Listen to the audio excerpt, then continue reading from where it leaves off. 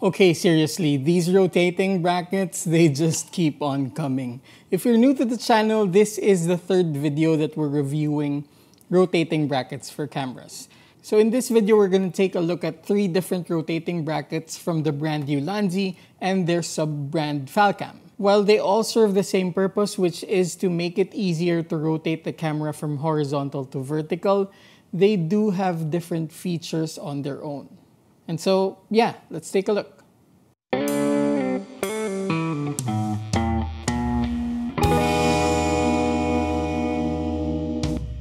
So let's start with these two right here, and they are very much identical except for one feature. Of course, these two are the ones from the main brand Ulanzi, and as you can see, they look very much alike. They're made of black aluminum, and they have that little red knob for the friction.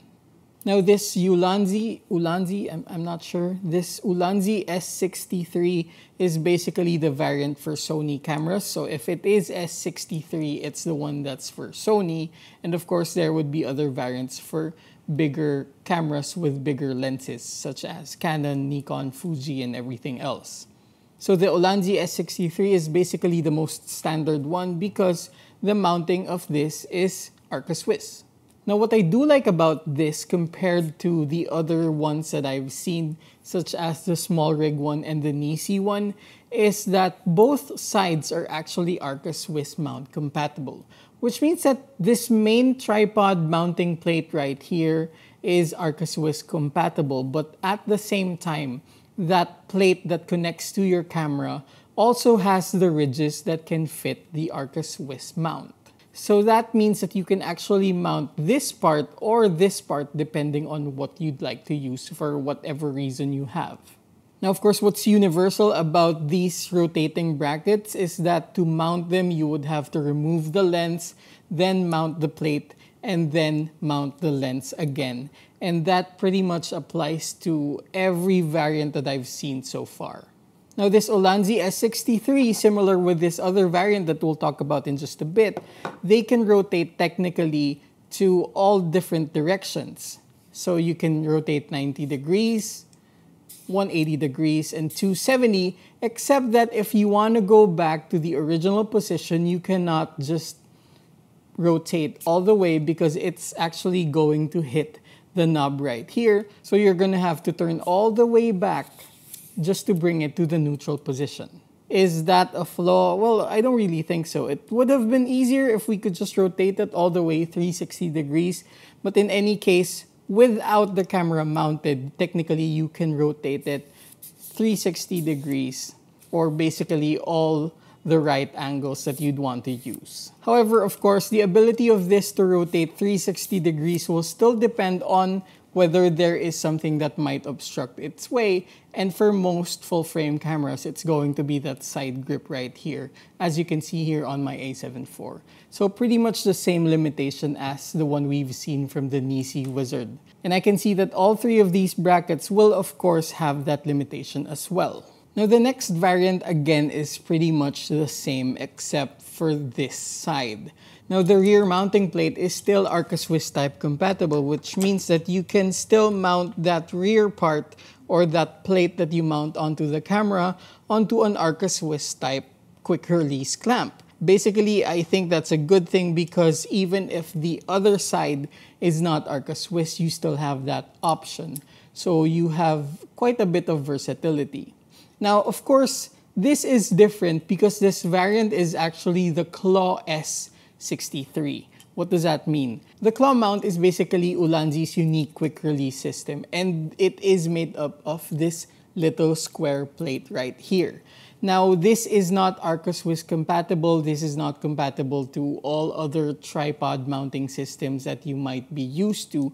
And to be honest, at first, I was thinking, why would you want to make your own mount, which basically limits your versatility, which basically limits your compatibility with other tripods.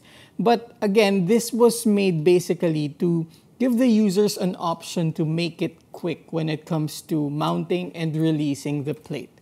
And it does make sense. If we were still talking about L brackets, I would totally ignore the claw because, of course, L brackets allowed us to slide between Arca Swiss type quick release mounts.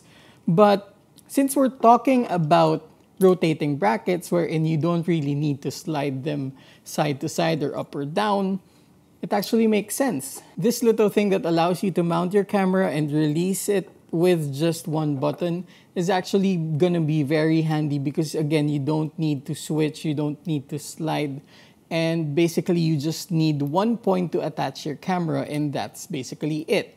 Now it basically comes with this receptacle that you attach to the plate of the tripod you're using, or alternatively, you can remove the quick release clamp of the tripod head that you are using and replace it with the receptacle. Now when you have it there, of course, all you're gonna have to do is place your camera and it's going to mount right there, and you press the buttons and you can release the camera. Now we go back to the Claw S63, and all you have to do to mount your camera is basically place the front plate on the receptacle of the Claw and it's going to lock in place. And of course, if you want to remove it, you just press the sides and you can release it that way. It's a unique mounting system. It's totally up to you if you prefer that over Arca Swiss. But yes, it is an option that you can look into. Now among these three rotating brackets, this third one is perhaps the one that looks a little more complicated, but at the same time, it's the one that I might actually end up using among the three. Now, this is the Falcam version of the rotating bracket, and if I'm not mistaken, again, I'm entirely new to this brand, but if I'm not mistaken, Falcam is the more premium or the more professional sub-brand of Ulanzi, and I can actually see that in there. Now, what makes it different? Well, number one, it has a silver lever instead of a knob, and I actually like that aesthetic better. But also, in addition to the mounting foot right here in front and the camera plate right here at the back, there is actually also another mounting plate on the side of the rotating collar. And basically what that allows you to do is that if you rotate it like that, you can actually have another mount right here that is also Arca Swiss type compatible. At the same time, it also has a thread here, so you can actually attach an arm or maybe even a handle if you wanted to. Now, as I was taking a look at the packaging of this, they were actually calling this a rotating half cage. And that actually makes sense. You don't really have a cage on it, and I'm not really a fan of cages because, of course, I do not really shoot professional video, but instead I use these for photography. But I do like the function that a cage brings, or the function that a half cage brings. And basically what we have here, because of the fact that there are mounting ports right here, there are mounting ports here, and there are mounting ports here, you basically have three sides of a cage. So it's a half cage basically, and that's going to allow you to use them in whatever way you want. The one on top has a 1/4 inch thread. The one on the side right now also has 3/4 inch threads, and the one at the bottom also has 3/4 inch threads. And again, the one here has an Arca Swiss compatible mount. This one is also an Arca Swiss compatible mount, but also this is compatible to what Falcam calls the F38 and F50 mount. And the same goes for the plate right here at the bottom. Of course, there are also ways to adjust the height if you needed to, because you might be using a smaller camera or a bigger camera, and you're gonna have to adjust the height between the camera and the rotating bracket.